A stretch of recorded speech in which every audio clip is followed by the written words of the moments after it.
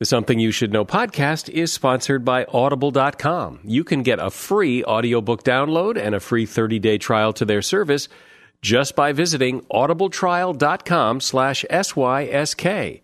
Both of my guests today have audiobooks available at Audible.com, and you can get one of them for free at audibletrial.com/SYSK.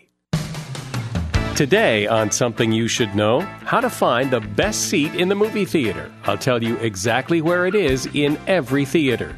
Plus, would you say you're a powerful person? We'll discuss how to acquire power and how not to lose it due to the Power Paradox. The Power Paradox is we get power by being emotionally intelligent and advancing the interests of other people, but once we feel powerful, we lose those very skills and are vulnerable to the abuse of power. Also, you'll discover how to de-stress quickly. You'll need some honey, coffee, the sound of birds, and a hit song from 1972. And some amazing findings on what we really need to do to stay healthy and live a long time. The leading dietary risk factor in the United States isn't too much red meat or lack of whole grains. It's not eating enough fruit. All this today on Something You Should Know. Something you should know. Fascinating intel, the world's top experts, and practical advice you can use in your life today. The Something You Should Know podcast with Mike Carruthers. Hi, welcome to the podcast. As I sit here and record this today, it's actually raining outside where I am in Southern California, and depending on where you are, that may not sound like a big deal to you, but it's a big deal here. It doesn't rain very often, which is why we're in the middle of a huge drought, and we're all quite excited about the miserable weather because we don't get it very often, so it is kind of exciting. And despite the bad weather, the show must go on, so let's start off the podcast today with, is there really a best seat in the house in a movie theater? And the answer is yes, according to the THX Director of Global Technology. And THX is a company that's involved in the design of movie theaters and making the experience the best it can possibly be. And he says that when a theater is being built, the sound is calibrated by taking microphone measurements. And while the goal is to make the experience the best it can be for every seat in the house, the closer you can get to where they tested and where they put those microphones, the better your seat will be. And the seat where the microphones are placed is typically in the very center, about 2/3 of the way back from the screen. That is essentially the best seat in the house. If that seat's taken, then the advice is to fan out to a center seat. You want to stay close to the center, but start moving forward, not back. Because the closer you are to the screen, the more you increase what's called your horizontal viewing angle. In other words, the closer you get to the screen up to a certain point where it's too close, the closer you get, the more the screen fills up your field of vision. And that is something you should know. When you think about someone who is powerful, what does that mean, power? What is power? Is it money? Is it influence? What? What gives someone power over other people, and how can you increase your personal power? Here to discuss that is Dacher Keltner. He is a professor of psychology at the University of California at Berkeley and author of the book, The Power Paradox. Welcome to the podcast, Dacher. It's great to be with you, Mike. I love this conversation about power because so often you hear people say, well, he's such a powerful person, or he has a lot of power, and usually, I guess that means, or I assume that to mean he's got a lot of money, or he's got a great job, or he's high up in an organization. But what does power mean to you? Well, you know, what power means is it's not just money or military might or politics. It's really how you, as an individual, can influence other people. It's how you alter the states of other people. So give me an example. Well, we know, for example, that you can have an enormous influence on other people with really good ideas, right? Not necessarily money. And so, you know, if you have an idea like Thomas Clarkson did, where he really was upset about the conditions of slaves riding in slave ships, he wrote a simple essay in the 18th century, and it really led to the undoing of slavery. So one idea can change world politics, and I think we can be thinking about power as just influencing the emotions and ideas and conditions of other people's lives. So when people say, well, I have power, or you have power, or this guy's got power, it basically means they have the ability to influence what happens to other people. Exactly, Mike. Very simply, every moment of our lives, when we're with our kids, our romantic partners, we go to work, we're, in a community organization, our power is, in each moment, do you have the capacity to influence that person, change their mind, alter how they feel? Well, but sometimes you don't need to do that or want to do that. Yeah, and ironically, and a lot of people have come to a similar conclusion, when you want to try to influence them, they're often reactive. So it's really this capacity to influence others that it's the kind of the deepest form of power. So having a great idea is great, but not if you don't know how to use it and express it and get other people hooked into it. Yeah, absolutely. So the best way to think about this is my power depends on how my ideas and the resources that I share and the practice that I engage in, to what extent does it move through social networks. And if you have great ideas and you're a hermit living in a cave, you have no power, right? So you got to get out and engage with other people and spread your thoughts and notions. So it's really the ability to communicate your ideas, not just having the ideas. Yeah, and this is where the science is really painting a really clear picture that, when kids at school, people who have joined the military, people at work, if they really engage in others, right, and they spread those ideas and they ask good questions and they, express gratitude in these ways of really engaging face to face, that's where your power really lies, your capacity to influence. So is there a way to do this? Is there a way, if you have always felt somewhat powerless, to up your power?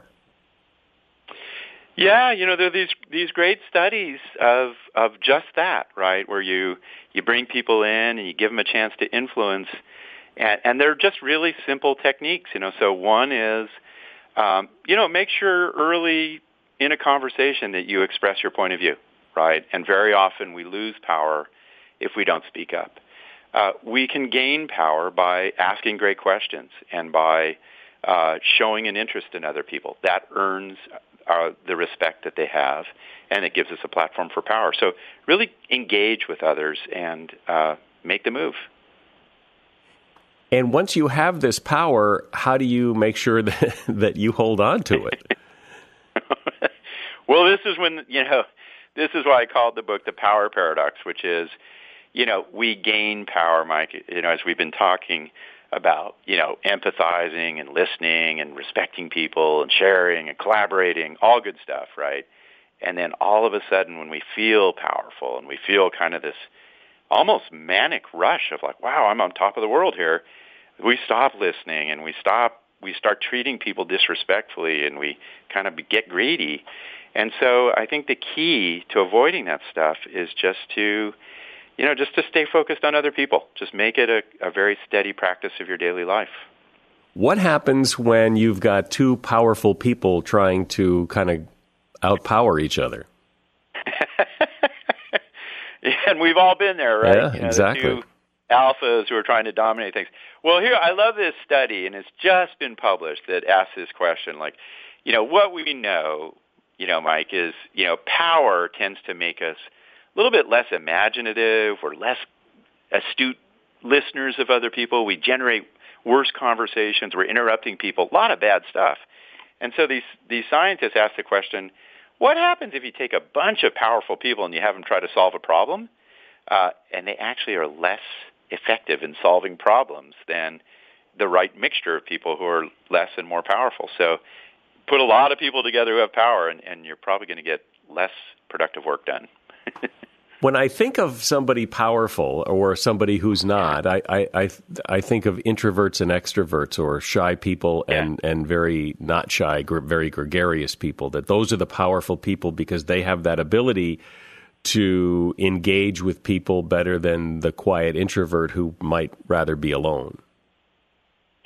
Yeah, and it's such an interesting question. So in a lot of contexts, kids at school, if you're working in a kind of a dynamic organization at work, it is the extrovert and really you have to think about what the core of that is, which is it's somebody who really is just reaching out to other people, engagement, right? That will get you power. But, Mike, I work in, I help consult down at Facebook and Google, engineering and statisticians and data people, and they're given these new kind of contexts or work settings. There you have a lot of introverts who are doing really well. So it really depends on the context you're in, how you get power. But a good bet is to really make sure you're reaching out and building strong social ties. Let's talk a bit about the nuance of this, just because I can think of people who ask a lot of questions, who are, always talking, who are, always throwing out ideas, and they're more annoying than powerful. So there's more to it than just trying to, put yourself in the front of the conversation. There's got to be some nuance to it. Yeah, well put. And we've all, the book, The Power Paradox, talks about these old practices that get you power, expressing gratitude, encouraging people, asking good questions, just stuff your grandma might tell you, right? But we've all been around people who seem to be kind of faking this stuff, and it rubs us the wrong way. The person who says thank you in a kind of inauthentic way. And, I think this is where the hard work really begins, and a lot of people who have thought long and hard about great power, great leaders, just great community members, suggest that it really is this deeper kind of ethical commitment to the welfare of others. And that you can't fake, And once you find that, then these other practices of getting power, of asking questions or kind of really empathizing, readily follow. But you got to do the hard work to stay committed to others. But if your intent is to engage others and help others and all that, how do you get what you want? Well, you have to, one of the striking discoveries in all of this, and, I've just been writing about this, is that we actually, when we cooperate with others, we experience activation in our reward circuits in our brain.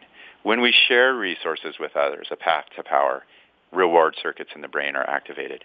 When we express gratitude and show appreciation to other people, the same thing. We get these physiological bursts of pleasure. So very interestingly, neuroscience has discovered that we find rewarding and gratifying and uplifting being good to others. So these paths to power have their own personal delights.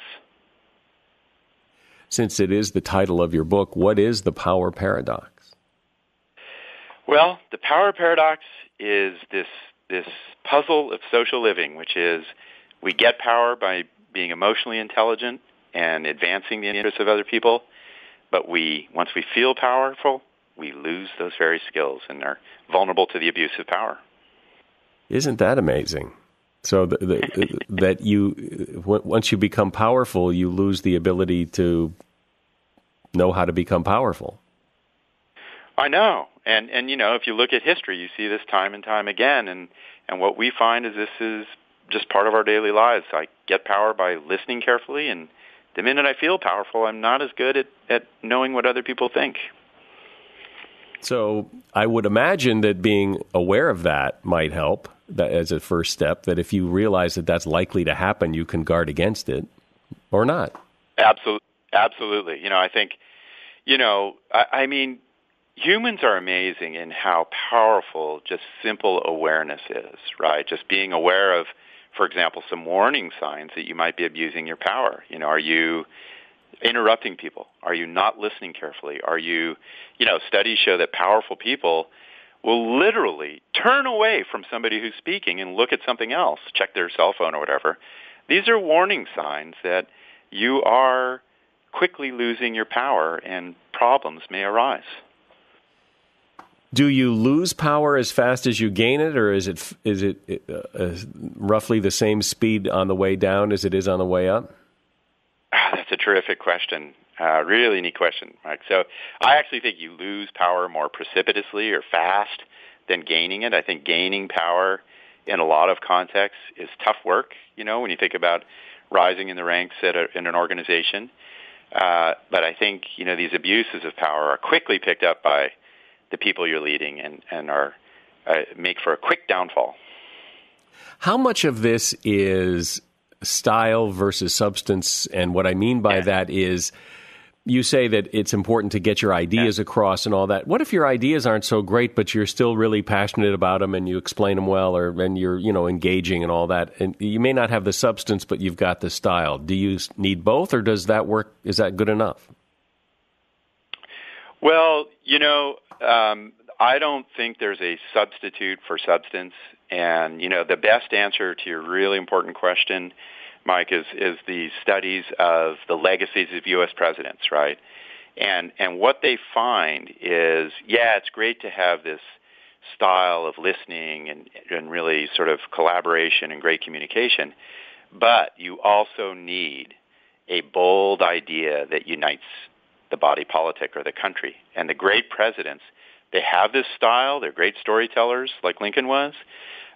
They're great listeners, but they have this substantive idea that really transforms a country. And I think when you look at innovation in the workplace, if you look at great science, if you look at great literature, great film, substance is essential.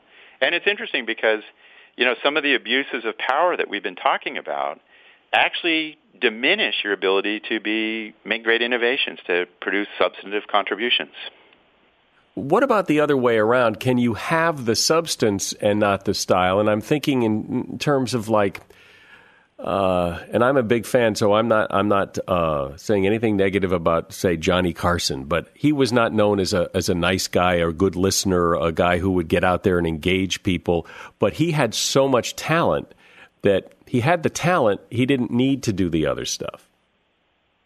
Yeah, I think you can clearly think of geniuses at trade, right? At the comic interviewer or the scientist or the movie maker or the artist who will change the world through their genius.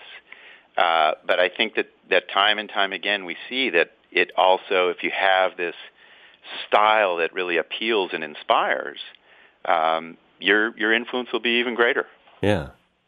Terrific. Well, and that's true because guys like, say, Jay Leno, who came out after Johnny Carson, was known for being a very nice, friendly, engaging guy, and he did quite well too. So, no, I think there are a lot of surprising examples of how niceness and just a sort of a good character is a basis of power.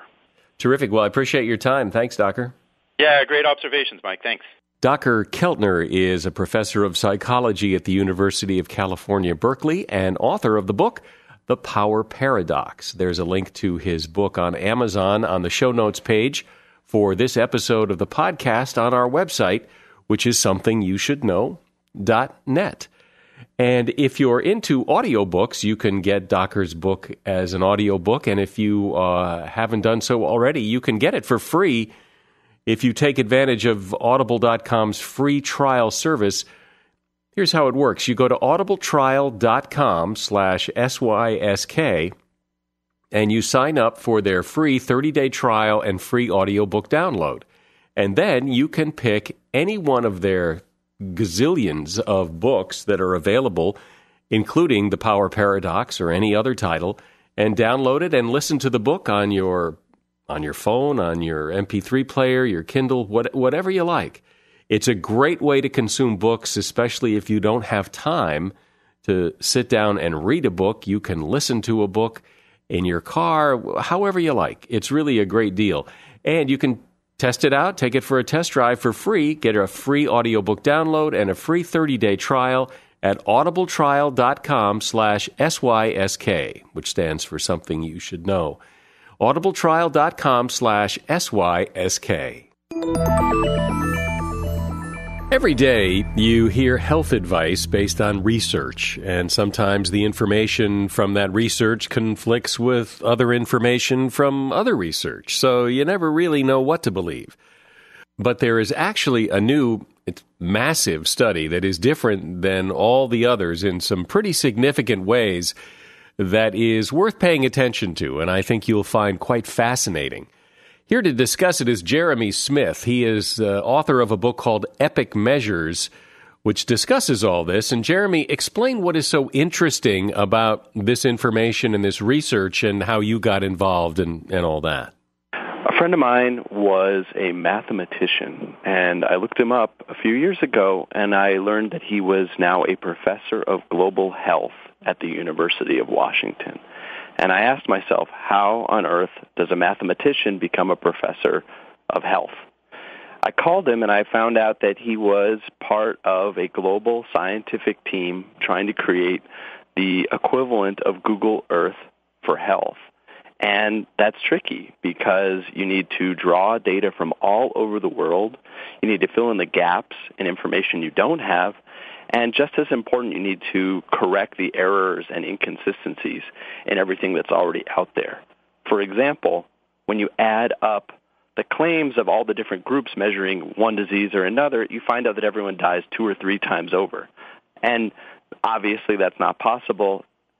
At the same time, many people, causes, and countries are never measured at all. So the idea with this study is let's try to measure everything for everyone everywhere in the same way and make sure the numbers add up in a consistent way.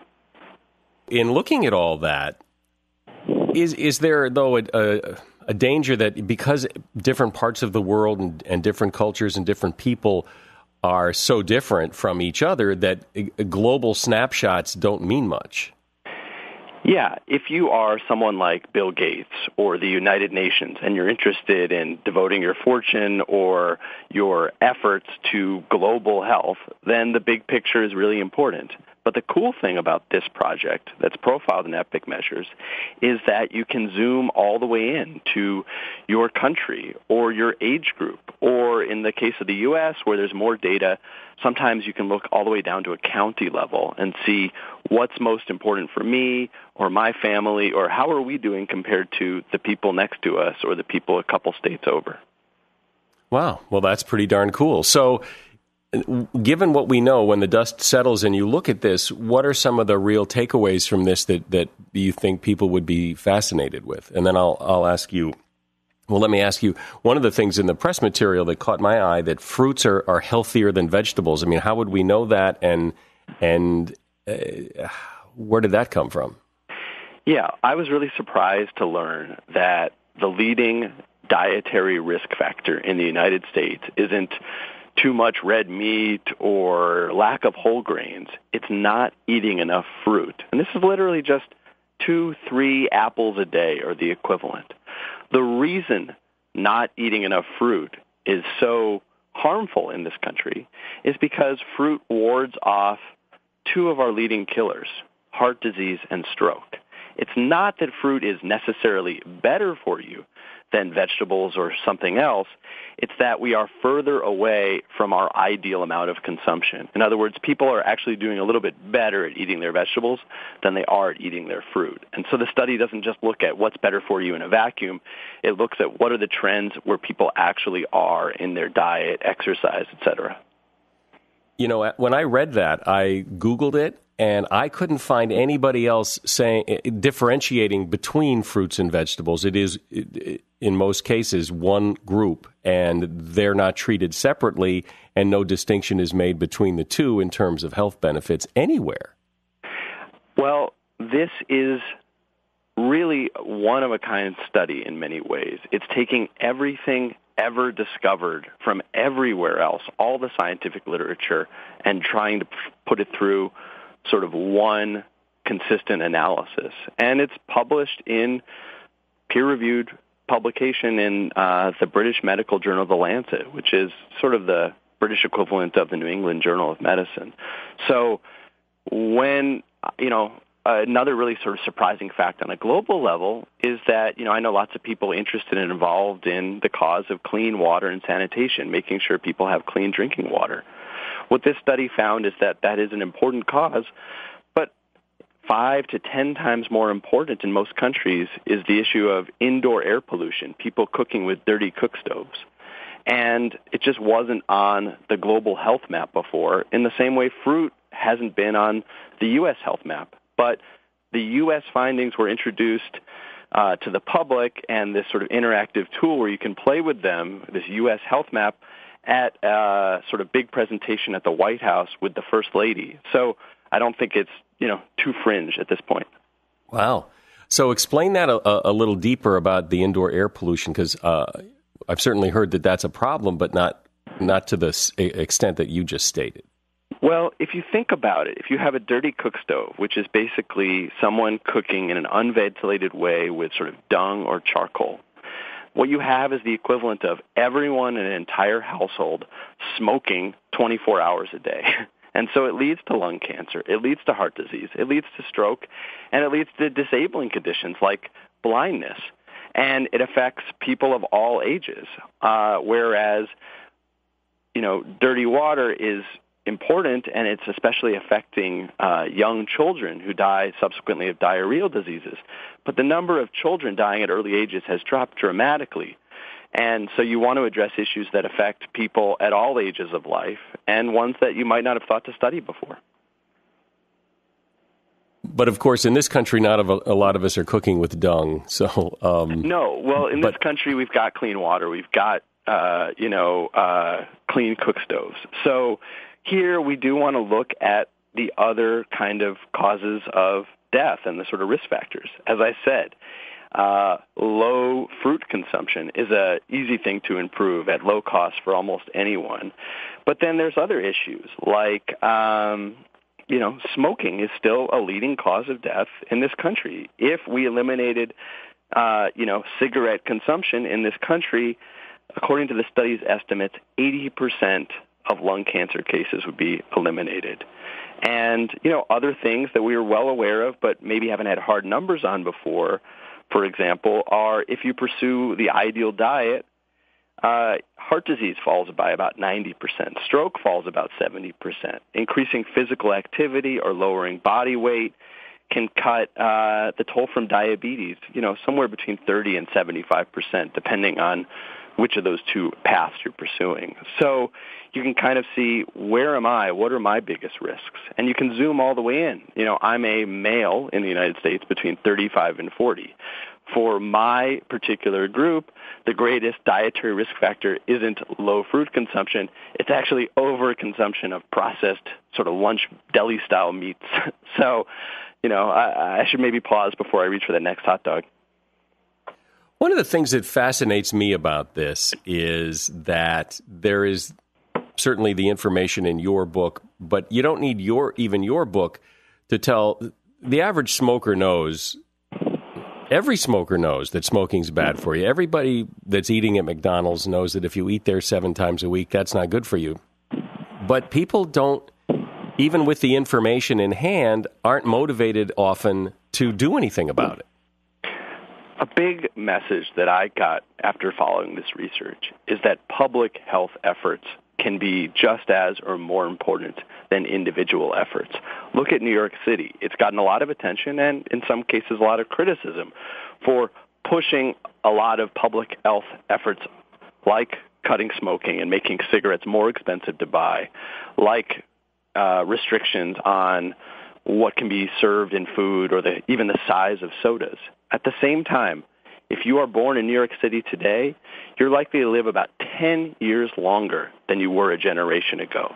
It is the single greatest life expectancy gain in this country. If everywhere in the U.S. had the same gains as New York City, we would be the longest living country in the world. Instead, we're about 40th. But are you attributing those gains to those policies? I think that it's, that's a great question. Am I attributing those gains to those policies? I think that they've had a big impact. I mean, smoking has plummeted in New York City, and certain elements of physical activity and diet have improved dramatically because of these public health measures. Other countries, like Australia, have modeled their public health efforts after the findings of this study and have seen similar kinds of gains.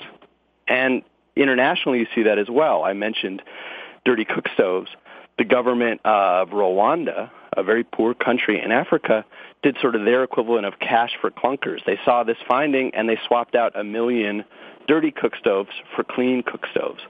And so I think when you look at what is the biggest problem that people I care about face, you can say, okay, what are the sort of solutions that are out there? It may be smoking, it may be diet, it may be something else altogether. You know, I live in a county in Montana that does very well for smoking, does very well for physical activity, does very well for obesity compared to the rest of the country.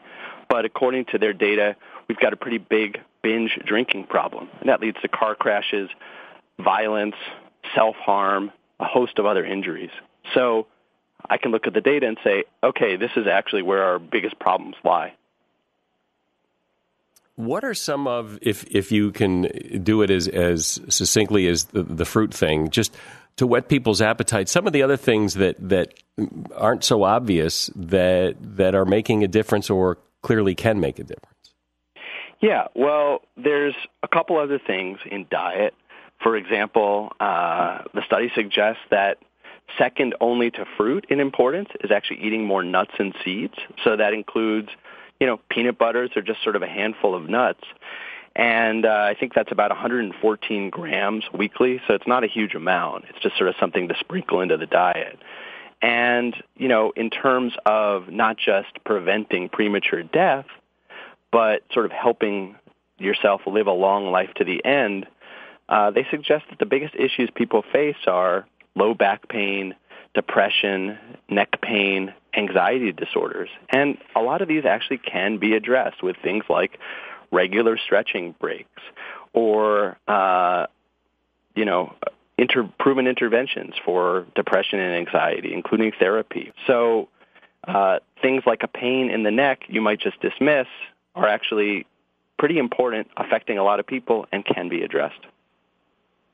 And are there things that any misconceptions that you find that people think one thing is good for you when it's really not so great, or vice versa, that they think is bad for you that's really not so great, so bad for you that we're traveling down the wrong road? Well, I'd hate to lead people too far into sin, whatever that means. But diet high in red meat doesn't sort of ring very high, for example, in the sort of toll, according to this study.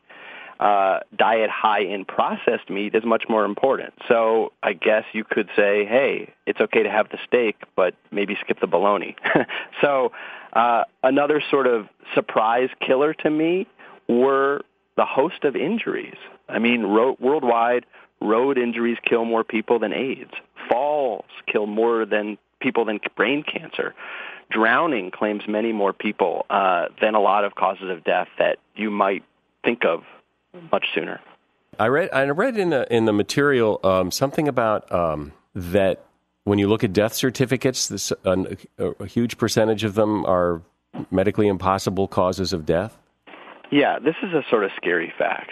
Every year, about 50 million people die. Only a third of them have death certificates. Even in countries like the U.S., where we have death certificates, about a quarter of them are just inaccurate on their face. They have causes of death like senility, hangnail, or something subtle like heart failure. Think about heart failure. Everyone who's dead has had heart failure. Was it caused by drowning? Was it caused by a car crash? Was it caused by a heart attack? You have to know that if you want to help save lives. Just to put it in perspective, I mean, there are studies out every day purporting that, you should do this to live longer and do this to prevent disease. So explain how the study you're talking about is different than, the usual studies that show up in the paper every day. This is 1,000 scientists in over 100 countries spending about $250 million over a 20-year period to pull this all together. And they're now updating it annually and in some cases even quarterly. And what I love is if you go to healthdata.org, their website, you can play with the visualizations yourself and sort of zoom in and look up whatever you're particularly interested in. Wow, fascinating. Well, great. Well, I appreciate your time. Yeah, thanks so much for having me, and I appreciate the show. That's Jeremy Smith. He is the author of the book Epic Measures, One Doctor, 7 Billion Patients. And there is a link to his book on Amazon on our website. The show notes page for this episode has it. It's at somethingyoushouldknow.net. And finally today, how to de-stress when you're all worked up. Because sometimes you just need to chill.